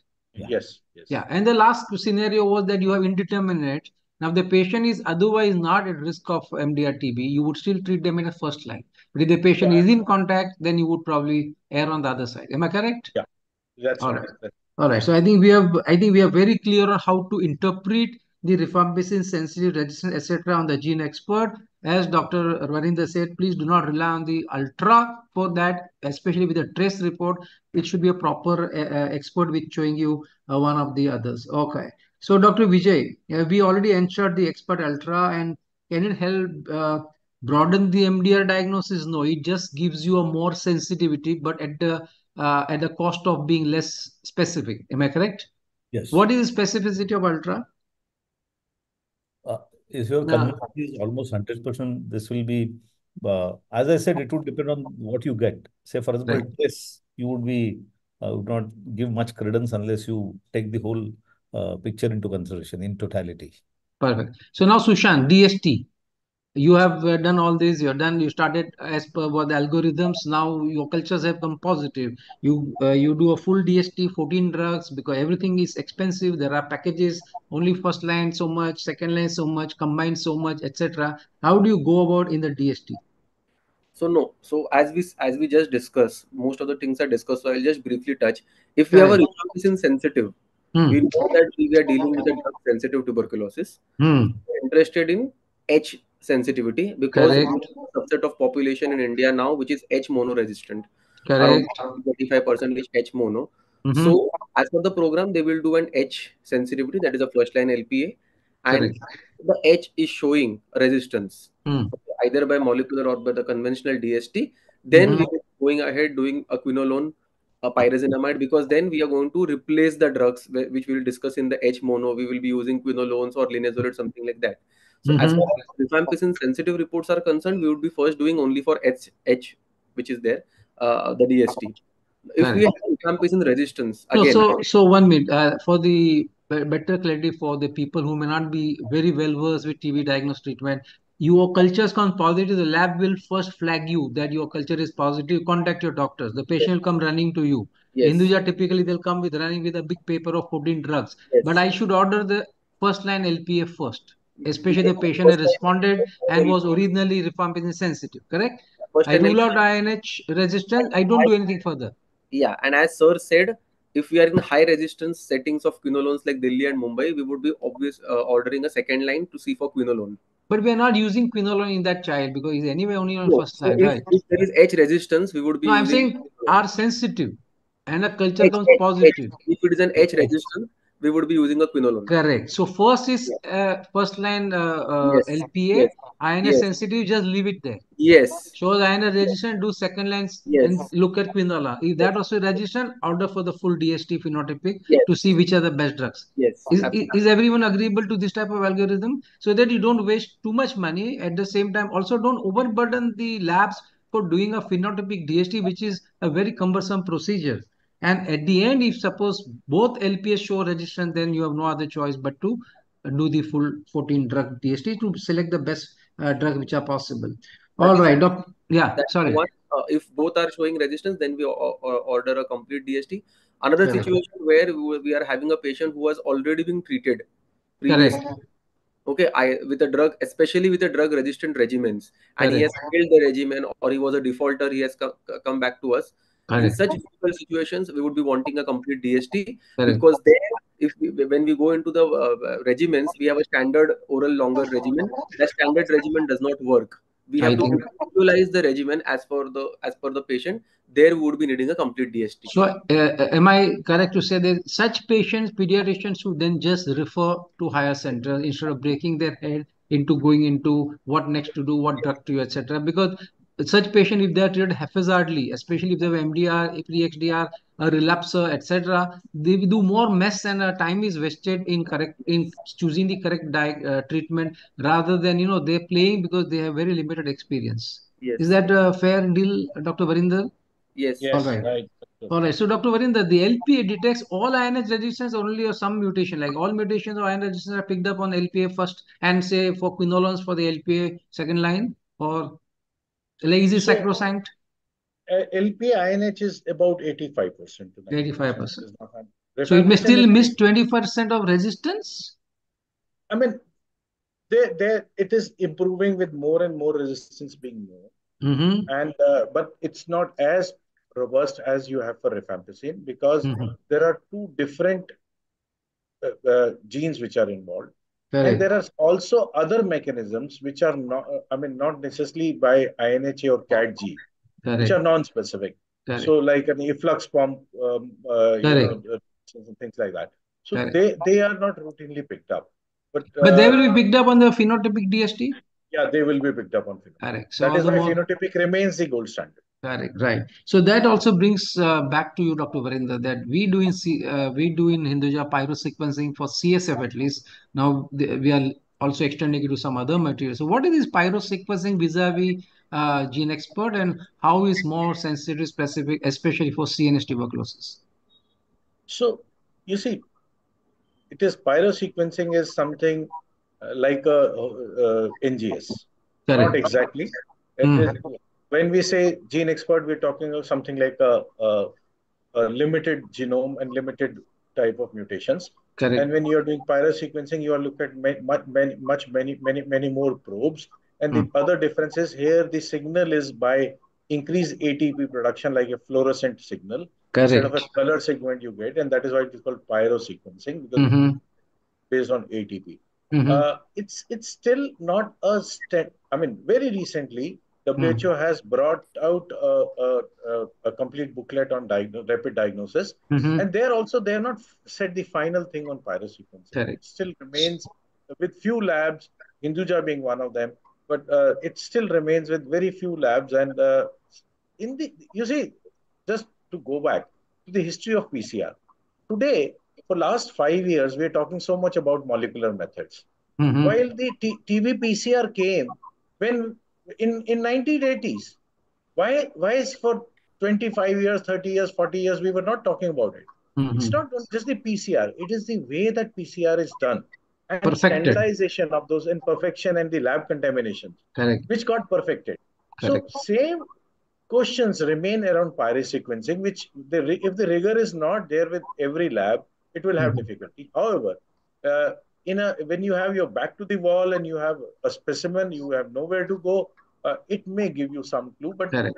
it I would take it with the a kind of a caveat that okay, it is still something which has to come from a good lab where Correct. there are many things to do. So we have done a small study in Hinduja, and especially for the CSF and the gold standard being culture, and we have found that the sensitivity is as high as 97 to 98%. The specificity is almost 98.5%, which means in a patient with some encephalitis, meningitis, CNS picture confusing, and your pyrosequence is negative for TB, it sorts of almost be can be little reassuring that is you are unlikely to be dealing with TB. So pyrosequencing has really helped us crack some of the patient as far as the CNS TB is concerned. But I take your point, it's still not the standard of care, and I'm sure more and more samples are done by more lab. Probably will be more wiser, and it may become the thing of tomorrow, especially when your gene expert has a poor sensitivity for CSF and other body fluids. We have discussed for 1.5 hours TB diagnosis. We are on the last two questions, and I think after that we will stop, as we said, and we will probably discuss the therapeutic as a part two of this panel. I will declare the date in due course of time, but probably we will do it earlier, maybe the next week, so that everyone has a fresh knowledge and not do a month after, because the link will be broken. So the last two questions, Dr. Ramesh Bhai, if you can take on the pleural biopsy, Yeah, lymph node biopsy, and the other on the abdominal TB. Then we wind up this session. yeah. Yes. Vijay sir, Hmm. role of pleural biopsy. So pleural effusion is always a diagnostic dilemma. So Mm-hmm. he said that obtaining that sample is not so difficult. However, the yield of gene expert is suboptimal, Just below from the fluid you are saying. on the fluid. Yeah. So as we said, you must do imaging and try and look at other evidence of tuberculosis, like in the form of mediastinal lymphadenitis. Mm-hmm. You can still perform obtain sputum sample either by Mm-hmm. IS or gastric lavage. Correct. What in private practice we do, which is not offered in the program so often, is uh, Fluoroscopy. do a CT, do a pleural biopsy by doing a fluoroscopy, or Correct. even the pleural biopsy needle one can do it. Then it Correct. becomes a tissue sample where the gene expression Correct. sensitivity is much higher. So there you hit randomly or under CT guided where there In is a in lesion. blind needle biopsy, you hit randomly. However, Correct. pleural the flexible Fluoroscopy. fluoroscope, you do it under vision. Under vision. Perfect. But The you And next need to what question. about show lymph this, node? and you need an Vijay, Vijay, what about lymph node biopsy? lymph node biopsy. Again, there is a standard algorithm. Lymph node biopsy, you can make an attempt to do a fine needle aspiration as a screening tool. If it is negative, then you can go ahead and do a biopsy. And biopsy would definitely be much better and higher than your FNAC. So Unless you Sushant, if I can further qualify that, suppose you have a peripheral lymph node which is easily accessible, maybe an excision biopsy which is not in that difficult thing. If it's a deep like chest or abdominal, do a CT guided biopsy, which is like a needle biopsy rather than just doing an FNSC, at least in center where this is possible. Correct or not correct? Yes, absolutely. Absolutely. As we just discussed, biopsy is going to give us good yield. And Correct. sometimes the tissue is good enough, so we divide the tissue. One section goes Yes. for histopathology and another goes for Correct. microbiology. So So either, a point for all the people who are listening today, that when you subject to lymph node biopsy, you are not doing, you ask your surgeon, please do not put this thing in the formalin, put it in saline, send the entire mass to the laboratory. They will divide into between them for gene expert, for culture, for smear, whatever. Once you put in in formalin, you have really lost a great opportunity to do culture. So I think please don't do. And we have people have done mistake, and then they take out of the formalin, put it in saline, not knowing that the lab can still smell the formalin in the lymph node biopsy when it reaches there. So please don't do it, and do not subject the lymph node into a formalin. Just put it in saline. The last question of today, Dr. Ramesh Bhai. That's to Dr. Sushant. Na? Yes. Role of UST-CT or biopsy in abdominal tuberculosis. I mean, abdominal tuberculosis come in a big way, Sushant. Yeah. How do you diagnose? You have fluid is easy, you have a peritoneal seedling is easy, or you have a lymph node. I mean, how do you go? In fact, Sushant, we general pediatricians get such type of reports from the radiologists, and parents come that this much size lymph node is showing. So this is a very common problem or headache. So please specify. First thing what I will like to talk about abdominal TB is it is a challenging TB to diagnose, number one. Because as we said, sputum or gastric aspirated is still a easier sample to get as compared to an abdominal sample. The first thing what happens in an abdominal TB is, I'll go back to the basics where what we all have learned in our MBBS days. Any mother coming to the OPD with a history कि बच्चे को पेट में दर्द है, okay, before we even think, we write a sonography. This has to stop somewhere. First, characterize the symptoms properly. Like we said, more than 15 days symptoms. Now see, most of the children, when we see, पेट में दर्द है, mother is complaining, 1 महीना हो गया, 2 महीना हो गया, you see the child is dancing in your OPD, he is okay, he's okay, everything is okay. So first of all, we should establish whether it is actually a significant complaint or it is not a significant complaint. So the first clinical algorithm, as told by Dr. Vijayavile, is the first starting point. Is the first thing. Then we choose the patients who goes for sonography. Like if we start subjecting every abdominal pain to sonography, they are going to pick up nodes. And finding a node in the abdomen does not say that it is TB. That is number one. Any enteric infection, for that matter, whether it is viral, bacterial, mycobacterial, is going to have lymphadenopathy. Okay, that's one thing. Now, this is one So part. do you go by size and the characteristics? Yeah, I'm coming to that. So I'm coming to that. So now, once we have a presumptive diagnosis, clinical, now when we are strongly suspecting abdominal TB and we want ultrasound, we get in hold of a good radiologist, number one, who is experienced in doing all this abdominal ultrasound for nodes. And coming to the picture, what should be reported when we talk about abdominal? Now, abdominal TB can be nodal, it could be intestinal, or it could be a combination of node and intestine. Okay. So when we talk about nodal TB, the size actually does not matter. So initially it was said that more than 2 or 2.5 centimeter, nothing like that. Even a 1.5 centimeter could be tuberculous.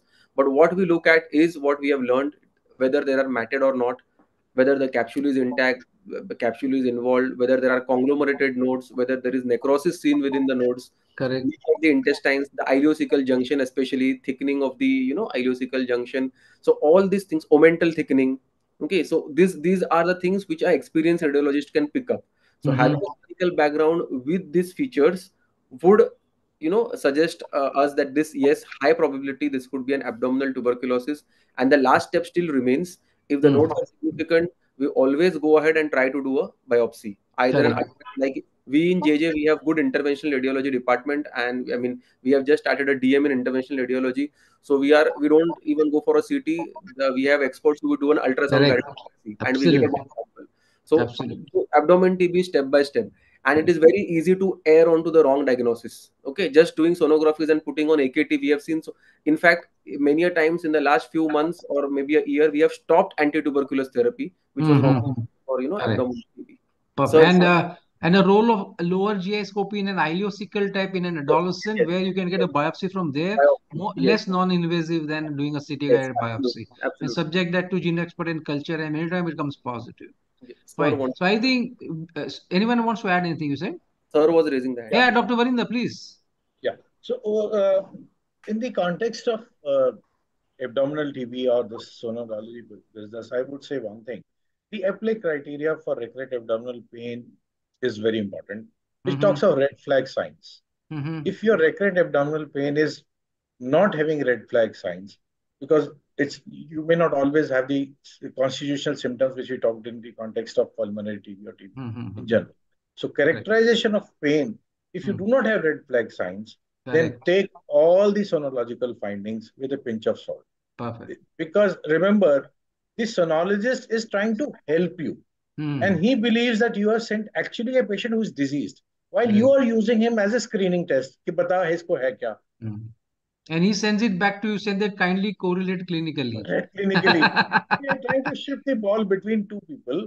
So we might as well take the responsibility ourselves, because that's where it actually lies. So there are some quick rapid fire questions before we end. How many days we have to isolate child from school once he diagnosed pulmonary TB, Dr. Varinder? So If I it's would say it depends on the smear positivity. if If it's there's smear negative, positive, it may require up to two months. 2 to 3. Okay. Can other family members who come in contact with index case transmit the infection to the child? So like a contact of the contact. You see, contacts, if are having disease, can always spread. Just an exposure, infected person does not Correct. infect So, other. so Sushant, what is when you say exposure, mean how many hours per day or how many days in a week is an exposure? So initially they used to say one night exposure, 5 hours, 6 hours is now Mm-hmm. all gone.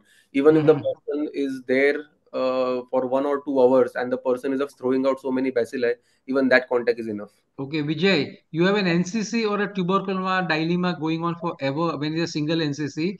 Can IGRA help in such case, or really it doesn't matter? Again, it really, because IGRA would again be a supportive this thing. There are better Correct. ways of differentiating NCC from tuberculosis. Correct, correct, correct. The, So after you the already answered this. What's the chance of mutation. CBNAT positivity in possibacillar extrapulmonary TB? And if there is a lesion in the lung, it will be holding to the same whether it's pulmonary or extrapulmonary to start with. Then can we have the link? So link will be given again for the videos. Sorry, I couldn't put it today. It's getting too late. So that's the end of the question. So we have learned today that first One, of one, all, one more sir, small thing. sir. While you were on links, there is another link which I would say can be shared. Mm-hmm. So, based on these guidelines, a Mm. standard treatment walkway was made by Mm-hmm. ICM, Correct. Okay. and Okay. they are Okay. one sheet on every disease on All diagnostic. right. Okay. We will do So, that if next time. those 5 sheets can be kept Hmm. by any clinician in their office, it will be Perfect. very helpful. So, they are Perfect. easily available at ICM website. Perfect. So we have discussed for 1 hour and 42 minutes non-stop, and I think that the resilience that the faculty has shown today and all the people who have joined today, I'm sure it was a sea of knowledge and information. We've learned that you detect or you suspect TB when there is a clinical syndrome and not just any cough, cold, and fever. Then once you have done that, you ask for a history of contact, and we discuss what is a contact that adds to the value. Then the first thing you do is an X-ray chest in a pulmonary TB. The X-ray is suggestive or not suggestive. Not suggestive, how do you treat? We will take in the next algorithm. Suggestive, subject them to the bacterial diagnosis by gene expert, induced sputum, I mean gene expert on induced sputum or gastric lavage, and there are ways and means which are shown by beautiful videos done by Dr. Varinder. And it's not just enough to say you do a gene expert positive, you look at reformation resistant or sensitive. And after that, also it doesn't end there because mono resistant to INH is so common, almost 10 to 15 to 20%, and also fluoroquinolone. So if cultures come positive, do first line LPA, second line LPA, and after that, if it still shows drug resistant, do a 14 drug DST completely phenotypically to choose the best drugs. How to treat? Drug sensitive, drug resistant, mono resistant, polyresistant, MDR, pre-XDR, XDR, etc. Please hold on. We will do a complete session next week. So we will do the therapeutic aspect. If all the three faculties can confirm just now, the next Thursday, same time, is it possible for you? Then I declare the date next Thursday. I am free. Dr. Ramesh is also free. All Yes, three yes, of you. Sushant free? yes, yes. Dr. Varinder? Most likely, but I'll need to check my diary. I'm sorry, I don't remember offhand, but most likely. Achha. So by Most tomorrow likely. at least. And Vijay, you are free Yeah. next Thursday? Yes. I think most you can fix it for next week. It Fine. So should be. next Thursday, 9 to 10:30, therapeutic aspect of TB, and that will end the session. I thank everyone for joining in here. I thank Dr. Ramesh Bhai for being a good co-moderator. All the dignitaries which we invited today at the Zoom meeting, especially the chief guest and the guest of honor, and all those who have been viewing on the web stream this program. I'm sure this was very, very, very efficient and very, very informative. The same thing is going to go on a YouTube. So if you have missed partly, fully, etc., the same link will take you to YouTube and you can see this on YouTube. It will remain there for at least next 3 to 6 months. And next Thursday, same time 9 to 10:30, we will do the part 2 of TB confusion and consensus in the form of treatment of tuberculosis. I thank Nitin, everyone. Yes, Vijay. Two quick comments. One thing Yes. is, I think nth number of time that I was hearing Varinder talk on X-rays. And let me tell you, I mean, कौन से अनाज खाता है पता नहीं. I mean, it's so interesting. It's so, he makes it so. And he only showed 5% of what collection he has. Yeah. Ramesh bhai, to conclude. That is one. And secondly, the session was made very interesting by the excellent moderation by Nitin and Ramesh. I must say that. Thank you. Ramesh bhai. Absolutely. Equally important in contributing to this. Thank you so much. I did not realize it's 1 hour and 40 minutes. Yeah. Thank you so much, Varinder sir, Vijay sir, Sushant. I mean, it was a wonderful session. I'm very sure that all those who attended, especially Gujarat Pediatrician members, they might have enjoyed. And next week, same time, because as Nitin bhai said, sooner the better. It should be in a flow, so the memory would be fresh. So we'll be meeting next Thursday, and Nitin bhai will announce finally tomorrow. Thank you so much. Thank you. Good night, everybody. Have a peaceful sleep. Thank you. Thank you, everyone. I'll share the link tomorrow so that we can share it with all the doctors who have not attended, and who have attended, they can also refresh their thing. And tomorrow we'll also create a newer link with the second session on next Thursday, which can be helpful for everyone. Thank you very much for your time, and it was really interesting. I learned a lot. Thank you. Thank you so much. Thank you. Good night. Good night, everyone. Thank you. Good night, sir. Good night, sir. Good night, Ramesh bhaiya. Good night, all. Bye. Joyesh bhai, good night. Good night.